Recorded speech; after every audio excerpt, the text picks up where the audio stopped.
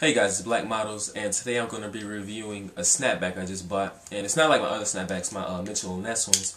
This one is a Tisa snapback.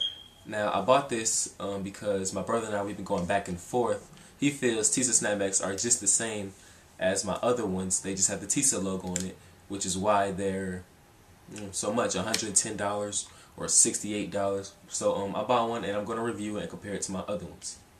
I already opened it. So, this actually is my Tisa snapback, my San Jose Sharks. I just recently started watching hockey, and I got San Jose Sharks because I like Beneferia. But virtually, it looks the same. I'm not gonna lie, it's the same. Aqua top with the black, green bill, the black top.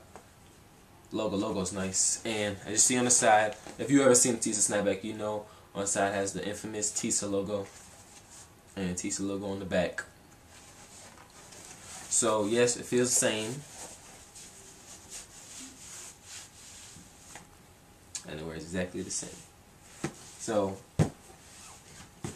this is my Mitchell & Ness Lakers snapback, and basically to settle all the argument, all that, yes, my brother was right. The Tisa snapback is basically the same as my Mitchell & Ness snapback.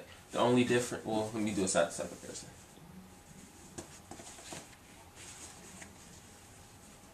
Yeah, the only difference is there's a Tisa logo on it, and I guess the reason why it costs $110. Well, this didn't cost $110, but some of them cost $110 is because Taz Arnold himself, he has people such as Tiger, Big Sean, Chris Brown, Bow Wow, some other people I don't know, but they wear it. So of course, if they're endorsed by him, then they would cost as much.